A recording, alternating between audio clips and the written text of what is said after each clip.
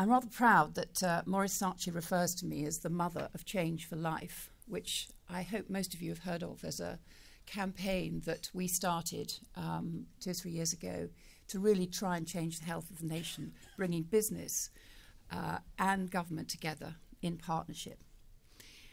In 2007, I was very conscious that bans and restrictions did not appear to be working.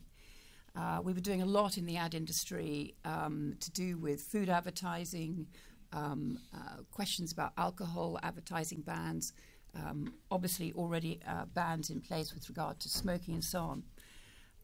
And I was very quickly, when I started this job, rather amazed and depressed by the way the government was then, and possibly still is, I hope not, engaging with industry in terms of trying to get the best out of business to do the right thing. And I was amazed how Whitehall departments would be constantly demanding more research, more evidence from the ad industry. And having been a shadow minister for 8 years, working across a number of different departments, I knew that most of that evidence, in fact, would just gather dust, tick a few fairly useless boxes, and actually achieve precious little. That much of what was going on was about process and not much focus on outcomes. Why? Because depressingly, outcomes were too risky. They could disrupt the status quo, and that's something you don't do if you're trying to keep Whitehall happy. Meanwhile, people seemed to be eating more and drinking more, so there were threats of more regulations that we genuinely believe would not work. I mean, the classic example, looking back, is a ban on smoking. Now, I'm not saying I'm against that at all, but just the knock-on effect is quite interesting. All it actually has done is give the companies, the cigarette companies, a massive boost to their profits, as they have now no need for a marketing budget. They have no competition, as no new players can enter the market because they don't have to promote what they're trying to sell. So, of course, now they can promote their wares across the world in a way that I think some of us find pretty tough to take. So we don't want to have the same, and we didn't want to have the same with the food industry and also with alcohol. My main focus here is going to be on food, and I'll explain why. Food, let's be honest, ad restrictions were not leading to thinner, fitter people. On the contrary, it's clear that this is something, may I dare say it's a cultural issue, and it therefore requires a major shift in people's thinking and behaviour.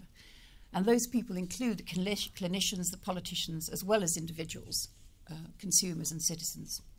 So I decided we should stop responding to more edicts from government, more demands for box ticking, and do something positive that could possibly prove that advertising with positive messaging could be a force for good. How to achieve this? Ask Business, my members of the AA, who were almost all the players in the ad industry, advertisers and the media, to join together and fund a major long-term campaign to improve the nation's health. In short, I put together a group who became known as Business for Life, advertisers, principally food companies, but also sports and fitness companies, ad agencies and the media companies, broadcasters, but also online, the press, radio, with ITV really helping me to break through some of the more challenging gateways, Whitehall in other words, to get this off the ground. We pledged £200 million over 3 years of communications to tackle obesity. We wanted government's blessing simply because we needed to know that they would give us a chance to succeed, to make a difference before introducing more inflexible, costly and fairly useless regulation. By the way, I'm a lawyer, so I think I can say with hand on heart that some regulation is, of course, absolutely necessary, but much of it is too slow, too inflexible, and feeds lawyers rather than the public good. We approached the then Prime Minister, Gordon Brown, with our plan. We called it Get Britain Fit for 2012. Our plan was to engage, indeed embrace the nation in a goal to try and, with small steps, help and encourage the nation to rethink its diet, rethink its behavioural, or introduce behavioural change with this brilliant goal, a fitter nation for the Olympics. So far, so good. Both DCMS, then it was James Purnell, and Number 10 were extremely supportive, but they wanted us to bring with us the Department of Health, which, of course, seemed on the surface entirely sensible. Well, how naive was I? First of all, DH were appalled at the idea of doing something with DCMS. And secondly, They said absolutely no to anything called Get Britain Fit for 2012. Why? Because that meant sport, and sport is elitist.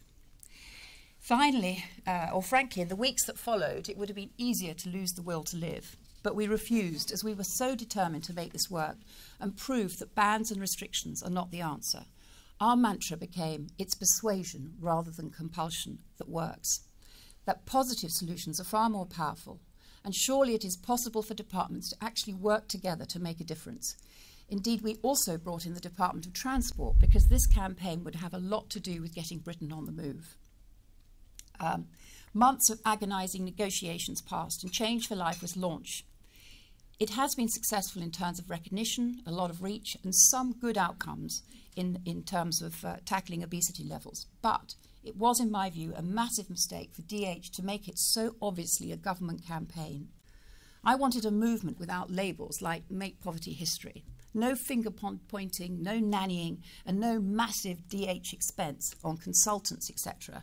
And a comms director who I gather even flew to the White House, presumably on either the US or UK taxpayers' expense, to take the credit.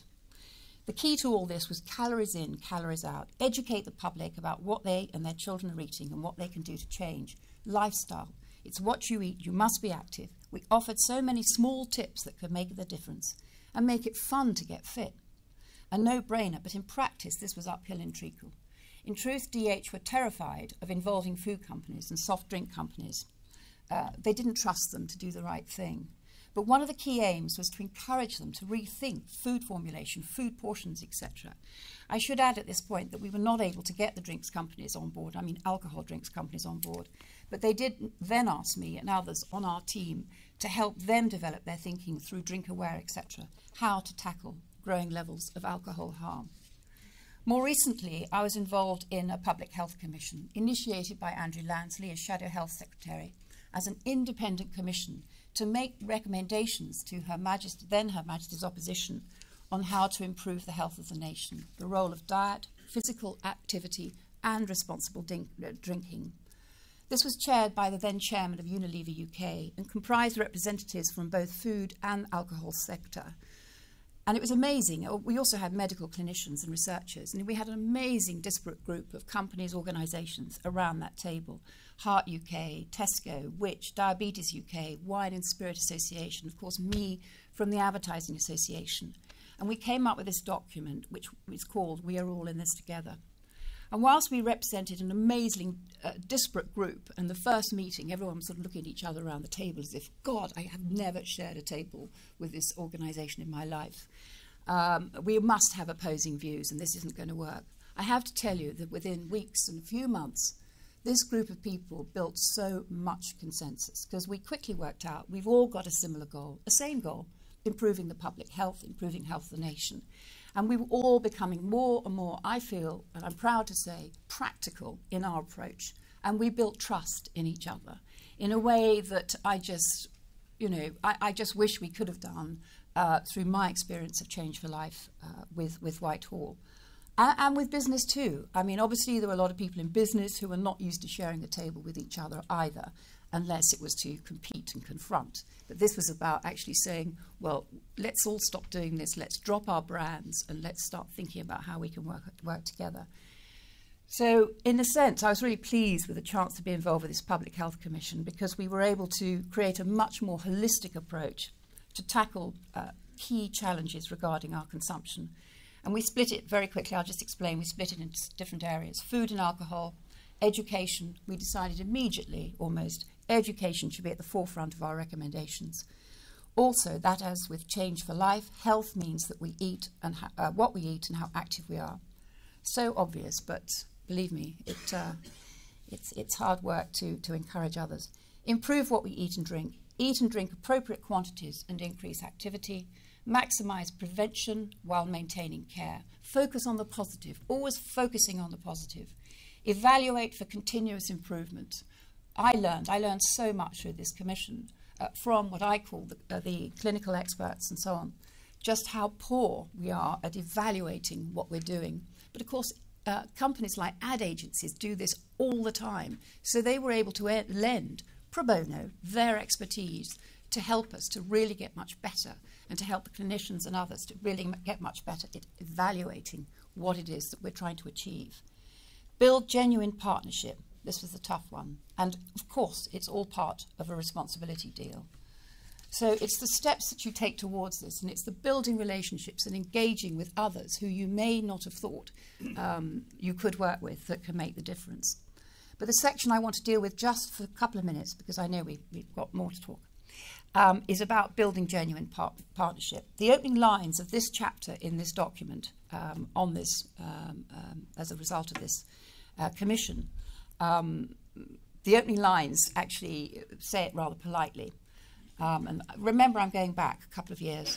There is growing concern that government may be better at talking about partnership than it is in nurturing it and delivering it through.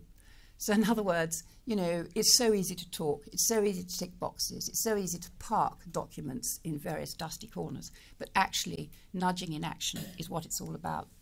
In many ways, I wish that we had politely ignored DH at that time and just worked with DCMS, because DCMS really got it.